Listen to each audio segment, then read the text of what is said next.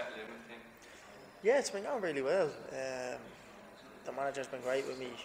Obviously the coaching staff have been brilliant. We've all just been working really hard in the off season, and I think it showed during the night that we were raring to go, and we didn't stop going until the last kick of the game. So settled in really well, and hopefully we can continue doing alright. Yeah, it was obviously a massive win against Waterford. Obviously there was a race for the third spot between yourselves and them last year, so that was obviously huge to get off the mark quite quick against one of your, I suppose you could call your rivals in that case. Yeah, I think so, and I think to go away to Waterford, the first game of the season, is going to be an unbelievably hard game. It'd be a tough game if it was in Tala, it'd be a really tough game, but to go down there, the first game of the season, in front of 4,000 fans, and to get a result and to win in the last minute, and the performance I think was more impressive than actually the result. I think we went down there, we played really well, so we took the game to them.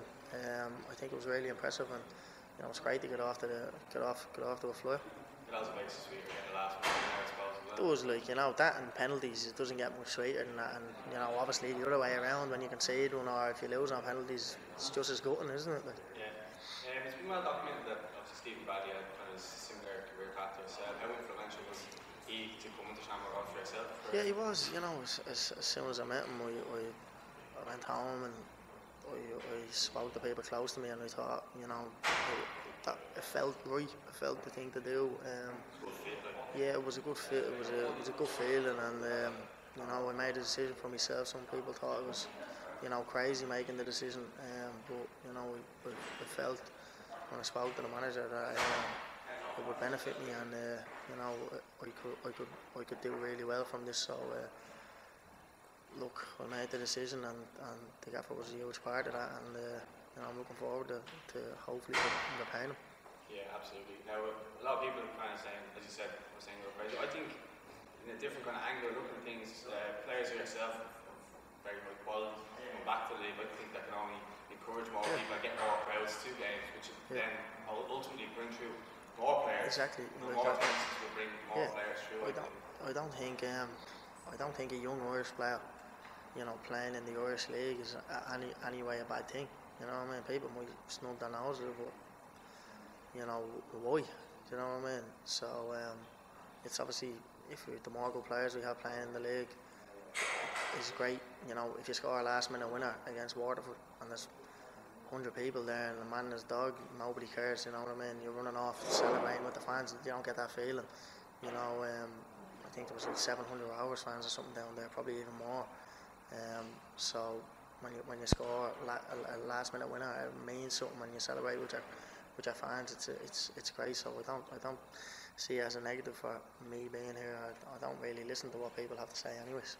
Yeah, well, I think what you could take encouragement from is the likes of Seamus Coleman, who are now up into the league and gone on to captain the Irish side. I think I think most of the Irish side now probably is made up from League of Ireland players that have probably gone away. So I don't see it as a negative at all. I love being here, and I love playing for Rovers, and just hopefully I can do well.